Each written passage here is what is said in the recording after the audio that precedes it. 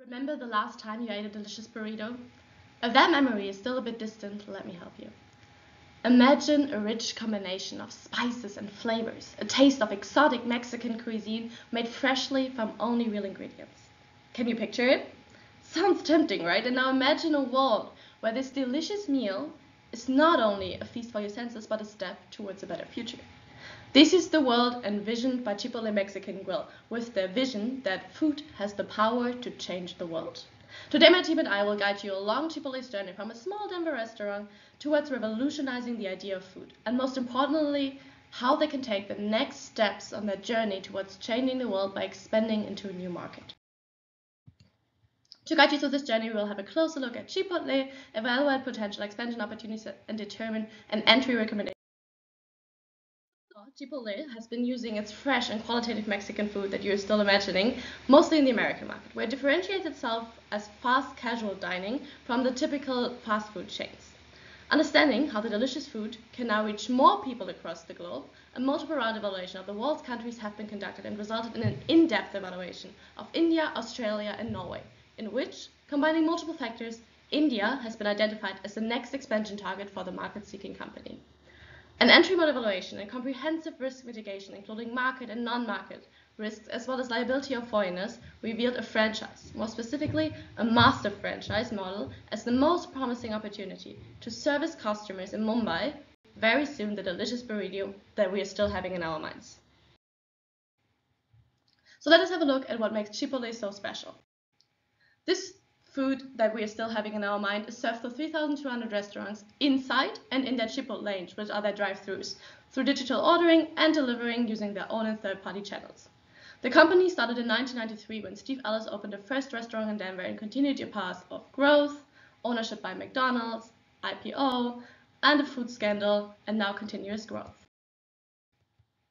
Taking a bit further, what makes Chipotle so special and so mouth-watering is the combination of using only fresh, mostly locally sourced and real, so no antibiotics, no artificial flavors, ingredients. These are combined with flavors and spices to represent authentic Mexican Texas-style food, which even the Mexicans appreciate. Allowing for maximum personalization, tapping into new dietary requirements and trends, Chipotle offers a fully customizable menu, which pays out. 75% of their customers are satisfied with their offer. But how does this food reach the customer?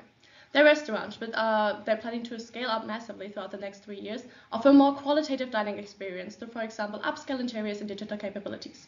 These digital capabilities start from their first supplier in the supply chain until their own and third-party digital delivery channels up to their after-sales feedback. Offering their own loyalty program, including point collection and rewards, has helped them to serve 79% of their customers not only once, but recurrently. But let's take a step back. How is this delicious burrito even coming to the restaurants? Well, understanding how Chipotle creates their value starts with the supply chain. Close connections to local suppliers, including investments and incentives for them to deliver only qualitative food, is aligned with their qualitative sourcing standards and certifications.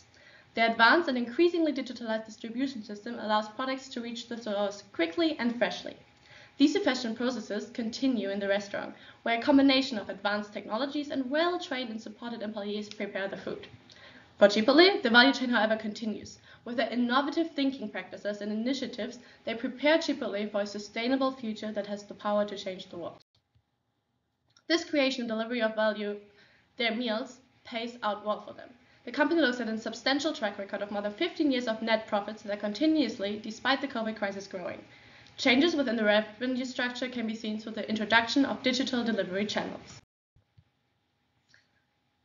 So these financial resources complete the picture of the company's business model and see how Chipotle can successfully currently create, deliver, and capture on the delicious meals with their key strengths distributed throughout their whole business model. But Tamash, can you elaborate more on how Chipotle can actually transfer this into the world? Yes, of course. Thank you, Hannah. So, the company possesses multiple sources of competitive advantage. Based on the RIO analysis, we have identified 6 from these that are transferable and thus can be leveraged for global expansion. These include financial resources, recipes and formulas, qualitative sourcing standards, digital processes, customization opportunities, and innovative capabilities. As of today, Chipotle is operating in 5 countries on 2 continents around the world with over 3,100 restaurants.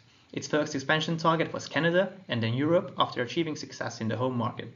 Now it has set eyes on the Middle East and plans to move into the UAE and Kuwait next year through a franchise partnership with Al Shaya. In its global expansion efforts, Chipotle uses a combination of adaptation and aggregation. It applies adaptation in order to align with specific regional preferences and behaviors, but simultaneously it tries to implement aggregation strategies to maintain a consistent standard and a unified global image across its locations. Regarding products, the offering is adjusted based on the cost and availability of local ingredients, but the uniform menu is kept, remaining true to Chipotle's authentic Mexican cuisine. Pricing varies based on local ingredient expenses, but online sales channels are implemented uniformly across international locations. In terms of operations, while Chipotle needs to comply with local regulations and maintain food safety and quality standards, it aims to heavily standardize its operational activities via consistent cooking methods, service procedures, hygiene and safety protocols, and comparable branding elements. On the supply chain side, however, building on their experience from the US, it capitalizes more on adaptation due to reliance on local partners for fresh and sustainable sources. These, of course, need to uphold the global quality and responsibility requirements of Chipotle. Lastly, marketing activities are balanced, adopting localization strategies for region-specific advertising, but leveraging the reputation and presence of a global brand and a global standard message, food with integrity. Chipotle operates in the fast casual segment of the fast food industry, which combines elements of fast and casual dining, providing quick service with high quality experience. It is an almost $3,040 billion market with 10.4% expected CAGR. So the segment is growing rapidly, especially in Asia, but companies need to take several trends into account, such as demand for healthier food options, technology adoption, need for establishing customer loyalty, and providing an attractive experience besides the food itself. Within the industry, Chipotle serves the niche segment of providing high-quality Mexican food quickly in an informal setting. These qualities set it apart from global fast food brands such as McDonald's or Subway. Also, it tries to differentiate itself by being exceptionally ethical in its sourcing procedures and focusing greatly on customer experience. As we can see, there are only a few close competitors of Chipotle that operate on a global scale. This makes a great opportunity to expand further. However, competition is fierce in locations where these companies are actually present, since they perform well on various key factors for Mexican fast casual restaurants. To deal with the competition, Chipotle desires to grow further by expanding into new or underserved markets. This market-seeking FDI motivation is threatened by growing competition, potential new entrants, rising ingredient costs, food safety issues, and health and well-being concerns regarding processed food. However, it can leverage shifting trends by providing healthier options, exploiting food delivery, adopting advanced technologies, taking advantage of the drive-in business model, and as mentioned, expanding to multiple underserved locations. But Gauthier, where can the company actually expand next into? After having identified and understood the factors that make Chipotle a successful company, let's spicing up by evaluating and deciding which lucky country will be the perfect fit to welcome Chipotle. To begin with, we will narrow down the list of countries to 15, 10 to 3, and delve into an examination of these final nations. In the initial phase, our filter considered market size, growth, and catch distance, leading to the 15 countries on the left side. China and India dominate in terms of market size. India also stands out for its strong preference for Mexican cuisine, but lags behind Scandinavian countries in this aspect. When considering the long-term GDP growth, India once again shines, and looking at the catch distance, Mexico and Canada are in close proximity to the United States. In the second phase, our filter considers consumer insights, competitiveness, institutional factors, and resource availability. When it comes to consumer insights, demographics favor emerging markets, while developed countries have higher urbanization rates. Moving on, India and the Scandinavian countries show promise with few potential competitors for Chipotle. However, when considering institutional factors, European countries and Singapore takes the lead. This same country also stand out for the logistic performance. However, they are not well known for producing the fresh ingredients that are crucial for Chipotle, unlike, for instance, India or Australia. In the end, among the Scandinavian countries, Norway emerged as the most welcoming host for Chipotle. Australia secure a spot in the top 3, and India also stand out. In the last phase, we will undertake a more detailed examination of each of the 3 countries. The current slide provides a concise overview of multiple criteria. India emerged prominently in terms of population, GDP, CAGR, and the anticipated sales potential for Chipotle. However, in the domain of FDI per GDP and inflation rates, Australia and Norway assert respectively their advantages, presenting a nuanced perspective on the comparative strength of these nations. The first country under our analytical microscope is India. Utilizing the case framework, we have discerned that India holds cultural favorability, especially in terms of culinary preferences. Economically, it's a green signal too, given the growing middle class with increasing purchasing power. However, on the administrative, there are a challenge. Navigating the complex licensing procedures and aligning with the Food Safety and Standard Authority of India for compliance. Geographically, it's a bit of a puzzle. The logical complexities and challenges in ingredient sourcing, coupled with the considerable geographical distance, can potentially have a negative impact on product quality. In terms of the attractiveness of the Indian market, its major strengths are closely tied to its market size, driven by a large population. Moreover, the fast casual sector, in terms of restaurants in particular, demonstrates a remarkable growth of 12.3% between 2021 and 2026. It's also important to note that the urbanization rate is increasing. On the customer front, the potential doubling of the middle class population by 2030, coupled with increased purchasing power, offer a promising opportunities for Chipotle, particularly among the younger demographic. To penetrate this market effectively, Chipotle should strategically set pricing, optimize supply chain performance, and tailor menus to align with customer preferences. This slide evaluates the competitiveness in the Indian market and the appeal of the fast casual sector, and Chipotle stands to benefit significantly due to the limited competitive option for Indian in Mexican cuisine, with Taco Bell as the only global competitor.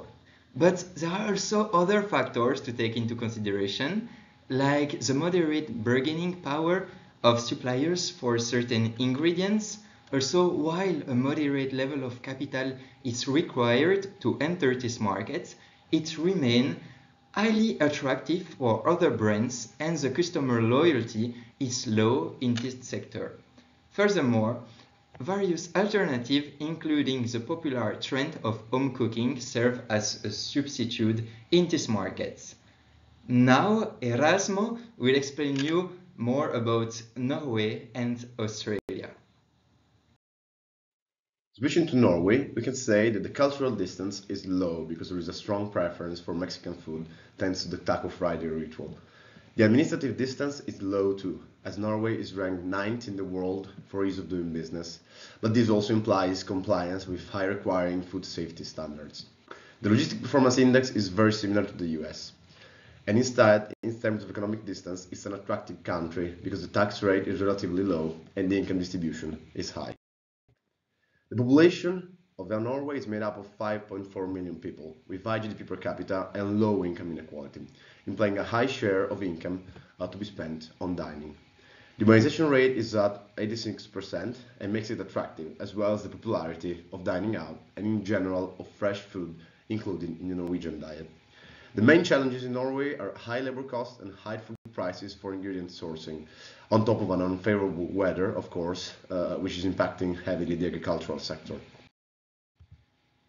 In terms of competitors for Chipotle in Norway, we have Los Tacos and El Camino, which have 20 restaurants in total. Given the size of the market, it may be relatively saturated, but the popularity of Mexican food could still allow a profitable investment for Chipotle. Consumer preferences are shifting towards healthier diets, something that Chipotle must consider when designing country-specific products and menus. But at the same time, we have to say that the high purchasing power of customers could favor full-service restaurants over fast casual dining ones. Finally, with Australia, we have to say that the cultural distance to the US is very low, as food preferences are in favor of Mexican food, although also here consumers are moving towards healthier diets. Administrative distance is relatively low again. You have to comply with the food standards codes, and the ease of doing business is exactly the same as Norway because they're both ranked 19 worldwide in terms of logistic performance index. However, in terms of economic distance, we have a high level of income inequality, which is very similar to the US and to India in that sense, and a 30% corporate tax rate, which poses economic considerations. The population of Australia is 26.5 million, with 40% concentrated in only two cities, Sydney and Melbourne. GDP per capita is among the world's highest, and the agricultural sector is strong and can sustain on its own Chipotle's demand without the need for imports. Australian consumers are very similar to Americans, enjoying a range of cuisines, including Mexican food, even with a petition in 2018 which endorsed Chipotle's entry into Australia. In terms of competitive landscape, with Zambrero, Lismani, Gomez, and Manmex, Australia is a very saturated market for Saudi and the Chipotle's segment. The number of options available to customers makes it very easy to switch, meaning that Chipotle will have to heavily invest to differentiate itself. Australian consumers, however, seem to be strongly attached to fast food and fast casual dining restaurants, even in the face of rising cost of living. In conclusion, we can say that all countries have a positive attitude towards Mexican food. In terms of administrative and cultural distances, Australia and Norway are very similar to the US. Economic distance is high for Norway and similar for India and Australia. In terms of competitors, Norway and especially Australia represent highly saturated markets, while instead in India there is only a few competitors. And also the Indian market size is enormous in terms of population and in terms of growing middle class, which is the main target segment for Chipotle. Conversely, Norway has only 5 million people and Australia has 26. The bottom line is that despite the regulatory and supply chain challenges that India poses compared to the other two countries, the enormous Indian market size and the extremely favorable competitive landscape compared to the saturated markets of Australia and Norway make India the most attractive country among the three for Chipotle, providing it with a strong opportunity to expand following its market-seeking approach. Thank you, Rasmo. Now that we have seen India as a very promising market for Chipotle, now the big question would be how can Chipotle tackle the complexities in India to reach its full potential in the market? Now let's take a closer look at the various paths Chipotle can take to enter the Indian market and consider their pros and cons. Licensing offers lower risk and investment along with quick market entry. However, it entails limited operational control and growth constraints. For franchising, it presents advantages such as reduced risk and investment, tapping into local expertise and swift market entry, yet it involves a trade-off, that is diminished operational control and excessive reliance on franchisees. Moving on to joint ventures, we find that similar benefits with lower risk and market knowledge access leading to a quick market entry. However, this route might come with higher legal costs, posing a potential challenge. For greenfield establishment and company acquisition, they often allure of significant control and profit potential, Yet these options demand substantial initial investments and can pose integration hurdles in the future. Now that we have weighed the pros and cons of each method, let's find the best way for Chipotle to tackle the challenges in India. Franchising looks like the smart choice given the country's uncertain market and indifferent culture. It's safer and gives moderate returns as shown in our risk return chart. Plus, excelling in franchising could bring in even more profits as we have seen. To sum up, lots of big brands like McDonald's and Domino's are using franchisee in India. Chipotle also uses a similar approach in UAE and Kuwait. This shows that franchising could really help us handle the unique challenges of the Indian market. Now, as we dive into refining Chipotle's internationalization strategy for India, the key suggestion would be to elevate its adaptation within our existing approach. This entails a significant adjustment to cater to the Indian tastes and preferences. Adapting our sales approach to fit how Indian customers prefer to shop is very crucial. Equally important will be maintaining consistent high quality standards across all Chipotle outlets in India. Our strategy hinges on product and price adaptation, coupled with aggregation and operations and efficiency in supply chain management. For product adaptation, our menu will reflect the local palate, which emphasizes vegetarian options, and picture this like paneer burritos, spice barbecue vegetable bowls, and salsas inspired by local flavors. For pricing strategy, we will be ensuring our competitiveness by aligning our prices with market competitors, which will be 35 to 40% reduction compared to our US counterparts. For operations, franchisee operations will ensure compliance with the local food safety standards. This will maintain consistent quality and service, reflecting uniform hygiene and safety protocols. Our interior decor and branding elements will remain comparable across all locations. Our supply chain will also prioritize sourcing of local ingredients from local stores for freshness and efficiency. Partnerships with local groceries will facilitate this distribution system. Now, in our strategy, strategic partnerships are very integral for Chipotle's success. For master franchisee partner, we'll be partnering with Hardcastle's Restaurants, who has a portfolio of managing over 300 McDonald's restaurants in Western and Southern India, and their extensive regional experience will help us navigate within the Indian market. For legal advisors, we'll be partnering with Shardul Amarchand Mangaldas and Company, who are renowned for their counsel to major MNCs and Indian corporate giants. They'll guide us through the legal complexities in the market. For delivery partners, we'll be partnering with Zomato and Swiggy, who are pretty much the Uber Eats and Deliveroo of India. For marketing exposure, we'll be collaborating with DD Mudra, who's a top-tier advertising agency celebrated for their work with global brands such as McDonald's, Samsung, and Nestle. Ultimately, these partnerships serve as the bedrock of our strategy, offering expertise in operations, legal guidance, extensive delivery networks, and impactful marketing.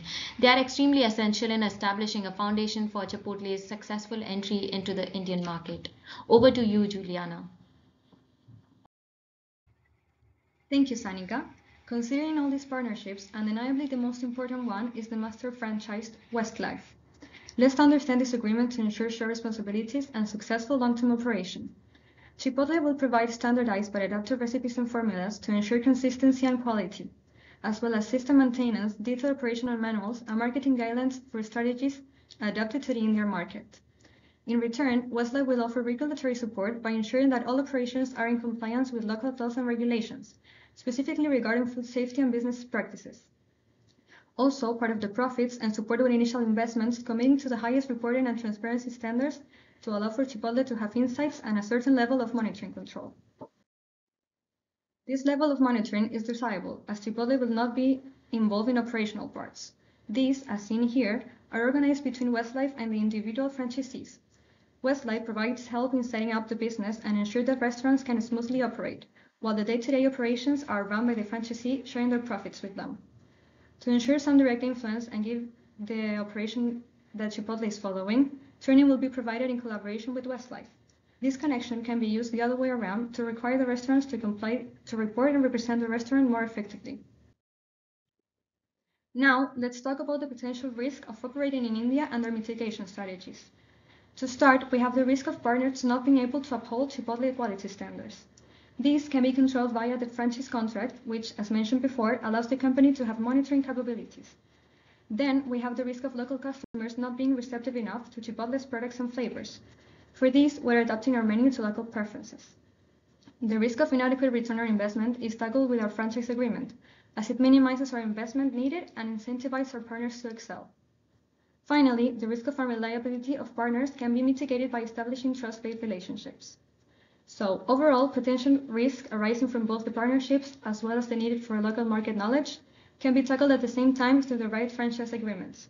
This is also why building local trusted connections is key to mitigate the risk of the Indian non-market environment. In this case, our first issue is the lack of commitment to rule of law in general, but specifically regarding unclear franchise legislations. As this is a country-based issue, we aim to partner with selected local franchise lawyers to utilize their know-how while also incorporating additional timing in every plan to prepare for potential delays. We also have food safety and regulation startup issues, as they are widely different than in the US. Practices need to be adjusted. We aim to do this by ensuring regular monitoring of both Westlife and Chipotle, demanding the right to check facilities to ensure compliance with health standards. Finally, the issue of policy changes caused by political instability. To tackle this, we rely on our master franchise model. We ensure a strong local partner that takes responsibilities and also has influence for binding power. This, with our plan to engage in government relations for our own position in the network, should mitigate this. But to actually achieve this, let's just have a brief look at how Chipotle can implement this strategy. Within phase 1, the fundament needs to be laid, which includes mostly building connections to our legal partner, negotiating the Westlife contract, and building networks with governments. Starting to prepare our operations in terms of menus, supply chains, and manual is followed by initializing the marketing strategy. To specifically prepare for the entrance, the second stage and onwards will incorporate continuous network building. Franchisees and supply chain partners will be selected and ownership, technologies, and capabilities transferred. Training the employees as well as developing and integrating monitoring from the beginning is key. With a marketing campaign introducing the launch, the first Chipotle store in Mumbai will open the second quarter 2025, allowing for enough time to prepare sufficiently. After an initial feedback phase in which offerings will be shaped and adapted based on consumer feedback, Chipotle will roll out quickly throughout Mumbai, Delhi, and Bangalore to bring their delicious meals to Indians in these cities, which have been selected using multiple criteria. In summary, Delhi as the most populous and young city, Mumbai as the cosmopolitan financial and entertainment hub, and Bangalore as the tech-savvy, young and comparatively wealthy city have the highest potential for successful expansion, starting the first 3 locations centrally around Central Station, Airport, and major shopping areas. We truly believe that with this plan in hand, Chipotle can manage to tap into a market with endless potential and further strengthen its position as a global leader in the Mexican fast casual sector. Thank you for your attention.